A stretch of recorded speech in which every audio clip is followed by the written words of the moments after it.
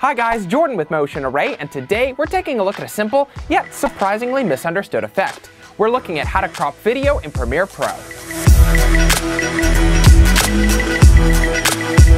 And hey, if you're not familiar with us, we're all about helping you, the video creator, with templates, footage, tutorials, plugins, audio, and more. In fact, we have tons of free Premiere Pro templates ready to download.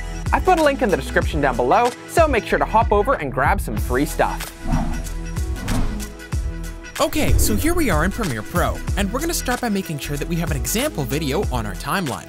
Now, in order to crop our video, you need to search out for the crop effect in your effects panel. To find it, search in the bar up top here for crop, and it should pop up. By dragging and dropping it right onto your clip, you can start to use this effect. Go up to your effect controls section and scroll down to the bottom to see the crop effect. It should look like this: percentage sliders for left, top, right, and bottom, a zoom checkbox, and an edge feather as options for you to influence. You can grab one of the sliders here and move it around to see what it's doing. By choosing a percentage slider and moving it, you can see that it starts to chop off a portion of the image from where that particular side says. So if we choose left, it starts chopping from the left. And if we choose top, we can see that it starts chopping the image from the top.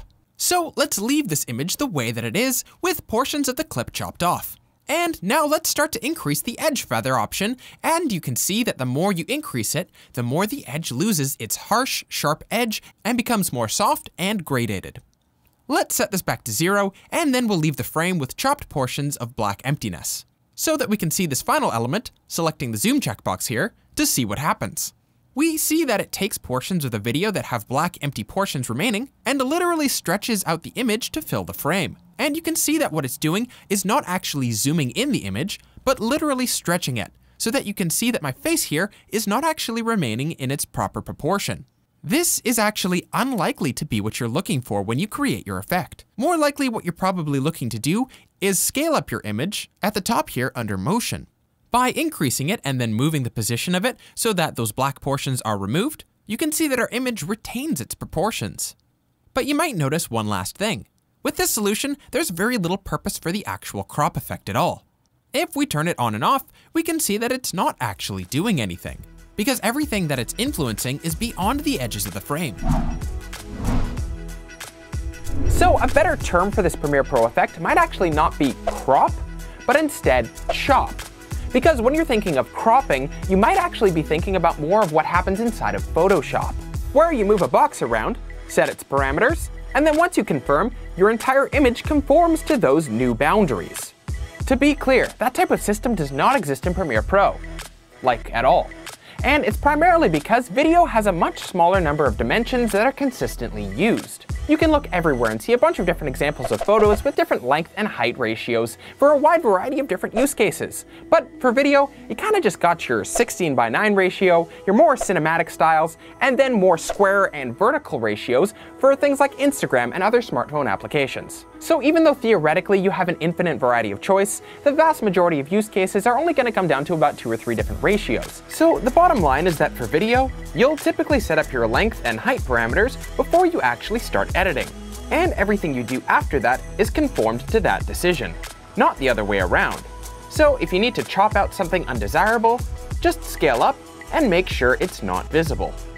So now that we've taken the time to know how to technically use it, let's take a look at some unique applications and use cases for the crop effect in your videos. Number 1. If you place the clip you're currently cropping on top of another clip that will appear after it, you can actually take one of these directional sliders and keyframe it to start without having made any changes, making sure that at the place where you first make this keyframe, you have the clip beneath present. Then move forward between 3 to 10 frames and move it all the way up to 100%. Now you can see that your crop effect is being used as a linear wipe transition. Add some Beziers to your keyframe and move the graph around a bit to make it truly your own. Number 2. There's a lot of times in the past where we've taken pieces of video and played it over top of another piece of video. When it's done this way, it's more of a picture-in-picture effect, but the principle can be applied to something like this, where you have multiple pieces of footage being displayed at the same time. The setup for this is pretty simple. Just line up your clips on the timeline and place them roughly in the position that you want them to be. Then you can crop them down with the crop effect and retain those nice crisp straight edges. which would be much harder to do with the masking tool, for example. Once you've got them all ready to go, it might be tough to make them look like they're not blending into each other, depending on the colors that are in each video. So a nice border created from your Essential Graphics panel can help. Choose a new rectangle, and then color it whatever you want. Repeat it for as many individual lines as you need, and your effect now looks something like this. And our final example is actually just another way to get an effect that we showed in a previous tutorial. It's a cinematic black bar opening effect. Great for openings to videos with more serious and unique tones to them.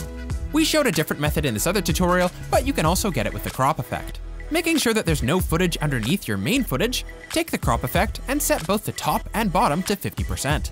Then set a keyframe where you want it to start opening. Then move way down the line until you get to where you finally want the full reveal to be complete. And set both the top and bottom parameters to 0%. Now your footage is slowly revealing in a really unique way. And guys, that's just 3 examples of ways that you can take advantage of the crop effect for your own videos. But there's plenty more. If you have a unique use case that you actually use, drop a comment and let us know about it. But guys, that's it for me. Thank you so much for watching, and I can't wait to see you in the next video.